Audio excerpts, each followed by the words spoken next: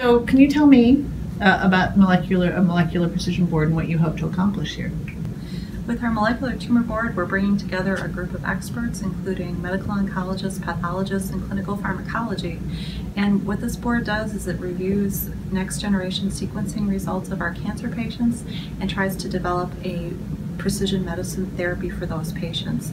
And so we're anticipating that there'll be two benefits with this.